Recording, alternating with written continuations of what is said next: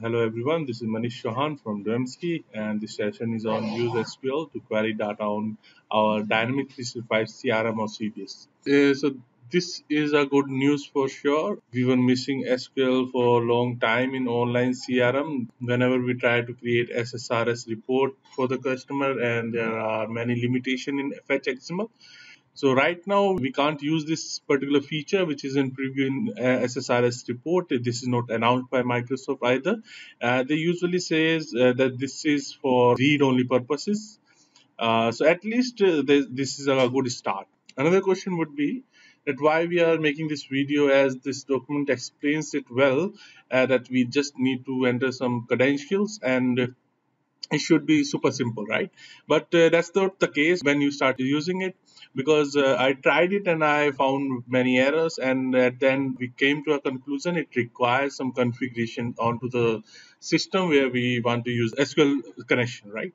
So let me go to the server. So what I did, I mentioned my server name with the port which was mentioned on the same document, entered authentication as Azure Active Directory, then username and password. And when I try to connect it, it loads for some time, and at the end it gives me this error saying that login failed. TDS protocol endpoint is disabled. It's not for sure that you will be getting this error, because your system might be configured for this. So what I did, I simply went to this website, view entity data in Power BI desktop. So this explains, or you can say gives us some setting and tool to be configured on our system and on our Power App. So going with the prerequisites, it says login with to the Power Apps. Select the particular environment you want to set up this particular you want to connect. Then going on to setting, then advanced setting, and you will be redirected here. The next step, it says that you need to check the version. We will go to about.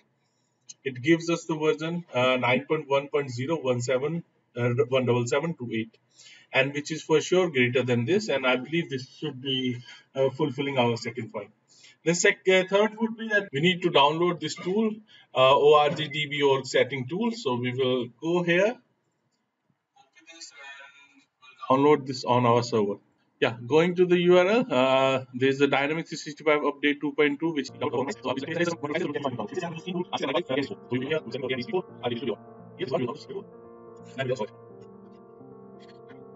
after extracting this particular tool, the fourth point is that we would be going to this particular configuration and would be making some changes as required.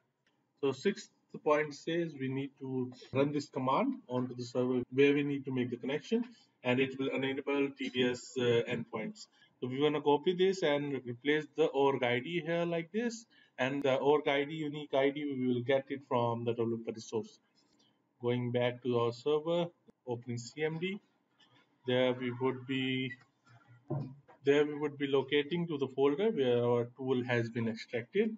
We have reached to the folder where we have made those changes, and would copy this particular command and we'll press enter, and it will ask us to enter the password for our user which we defined under the configuration. So I have copied the password twice. I mistakenly added a wrong password, and it's not allowing me to delete that password and re-enter. So I have entered the wrong password and see what error it gives. So if we enter the wrong password, it gives us this error occurred while performing this activity. We will again enter the same command and press enter, and this time we would be pasting the correct password. So, guys, after many failed attempts, I was able to able to resolve the issue. I was still getting some error like metadata contains a reference that cannot be resolved, kind of thing. And the setting we were missing was the domain name. I was using CRM DOM, which came with the default setting, and I changed it now to demski.com, and I believe it's updated. It says update successful. So what we can do now is try again. Let's see if we get the same error. Clicking on connect, and like is connecting. This prompt has disappeared, and I believe we are connected with our organization. It's showing us the database here. And remember, this database is read only. If we expand it, it should show, yeah, it should show us as read only, because we can't update directly anything onto the tables or any column. We can just use it for some queries to for validation.